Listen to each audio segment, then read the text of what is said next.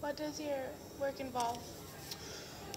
Oh, on a day-to-day I build computer chips, so I make computers work. So most of the day it involves, meetings and code writing and sitting in front of a computer, doing layout or making stuff happen, PowerPoints, whatever, in order to make chips work so they can talk to flash devices. How many years have you attended college? I have a BS in electrical engineering from the University of Colorado for 4 years. So. Tell me about the most challenging engineering project that you have been involved with. Oh, I've been involved with a lot, but I'll talk about one that was involved with you guys. It was when I was in college. I actually did robotics myself.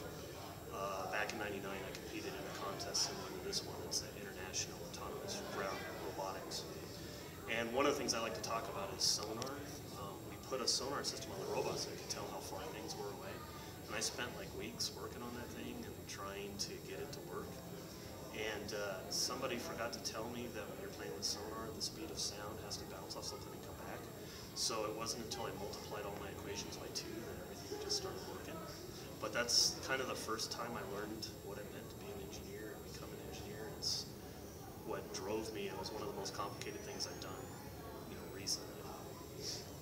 What do you like most about engineering? The challenge, problem solving, the ability to go solve problems. The money's not bad either. It's a good way to get paid, which is good.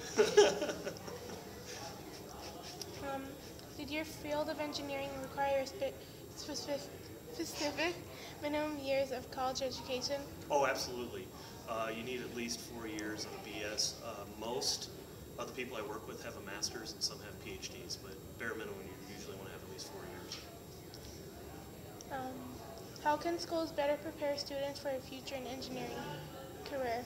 And what skills do schools need to do a better job preparing students with? So in my opinion, the most critical skill of an engineer is problem solving. It doesn't matter what type of engineer you are, electrical or chemical or whatever.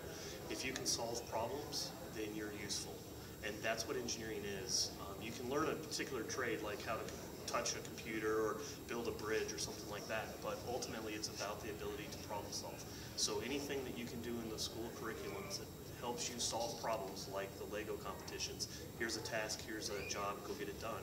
That's what enables kids to be effective engineers. Right behind that would be communication. The more effective you are communicating, the more effective an engineer you are.